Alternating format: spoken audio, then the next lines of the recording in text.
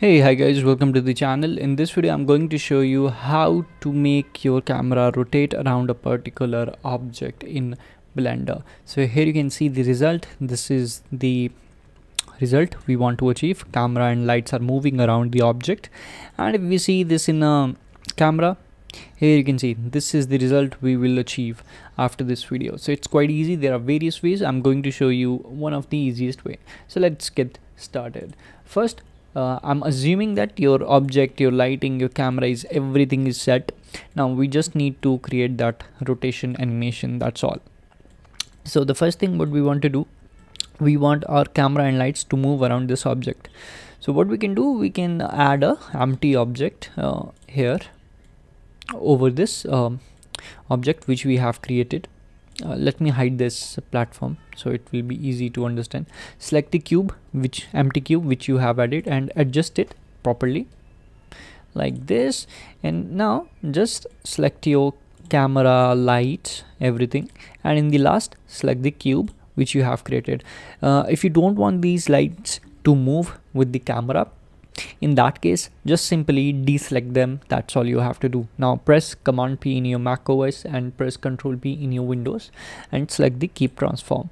Here you can see now everything is attached with that particular cube which we have created. If I press select the cube and press RZ, here you can see if I rotate it, camera, lights, everything are moving with it. So this is how it's done. Now let's create the animation part. Open the animation tab from bottom, or you can go to the animation. Now select the cube, and here you can see it automatically has picked some key because this auto keying was enabled, it was on. So disable it and select this key frame, and I will just delete it.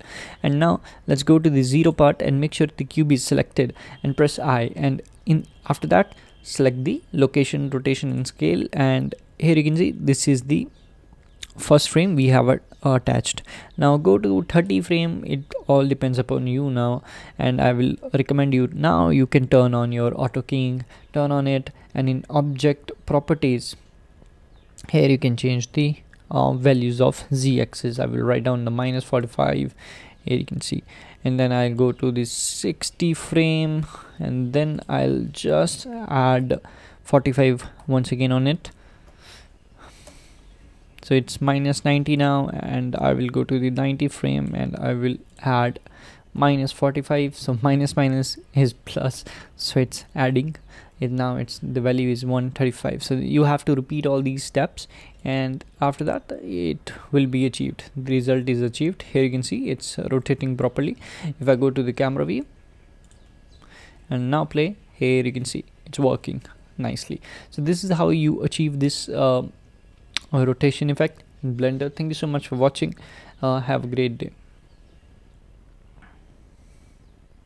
If you have any other question, you can ask me in comment sections, and if you want to know how to render this video, you can check out my other videos, or you can simply check out YouTube.